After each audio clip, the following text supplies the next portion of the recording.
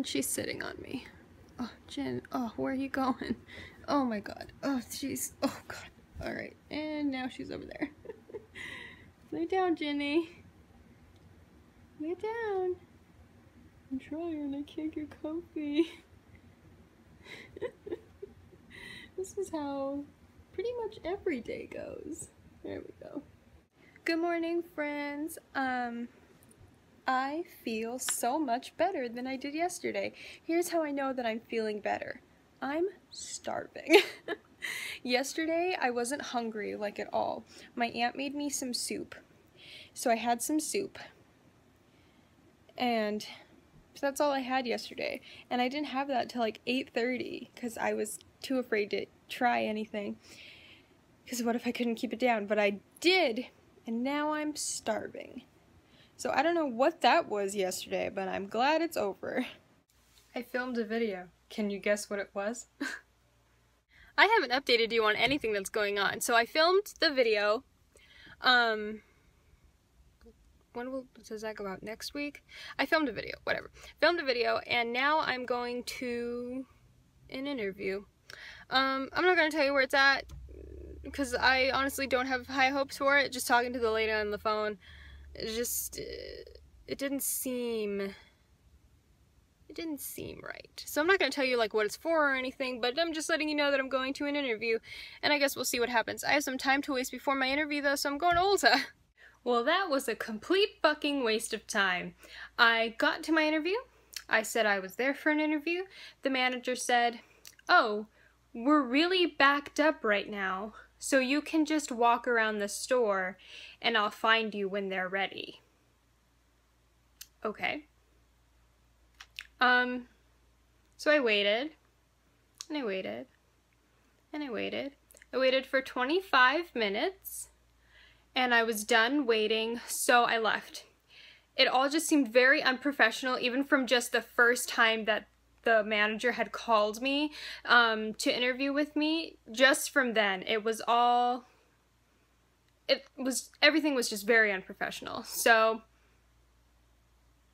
yeah, there's that. I'm not gonna name the company or anything because I don't want to give them a bad rep, because I'm sure not all of their stores are like this, but it was unprofessional is the only word I can think of. It's completely unprofessional.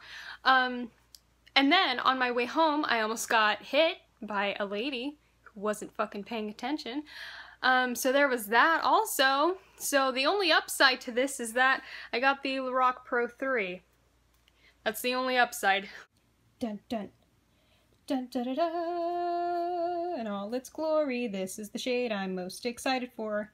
Amethyst? Yep. Look at that. Look at it. So yeah, this is the only thing that's keeping me from not completely throwing a temper tantrum, is the Lorac Pro 3. I don't know if you guys remember Kitty Kitty. He was another orange cat that we had. He was very old. He passed away a year ago already. Hi! What are you doing?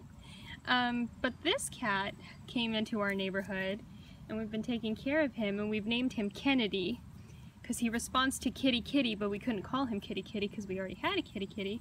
So now we have Kitty Kennedy. Hi, baby. What are you doing?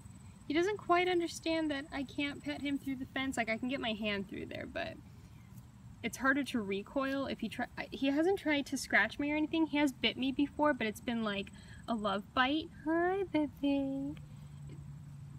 What are you doing?